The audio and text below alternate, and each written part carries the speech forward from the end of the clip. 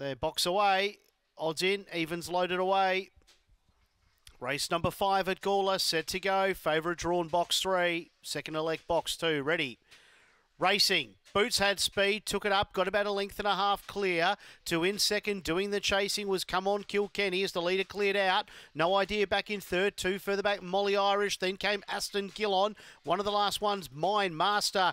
Boots, though, with the running shoes on, out by about 4 to Come On Kilkenny. Back in third, No Idea. And the favourite just too slick for them. Boots wins. Beat Come On Kilkenny. Third, No Idea. Fourth, Air Pumba.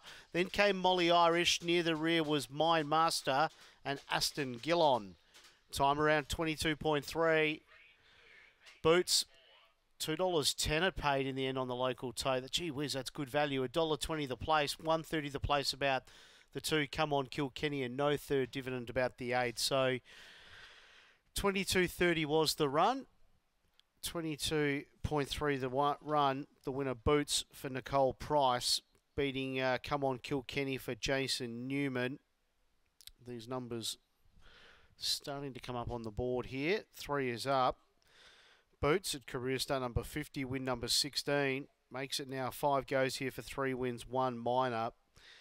2 Come On Kilkenny jumped well, but Boots was able to clear out in the early part of the race. 8 No Ideas run third for Adam Berta, and the 4 Air Pumba for Michael Giniotis has run 5th. So interim placings, 3-2-8-4 and a time of 22.30.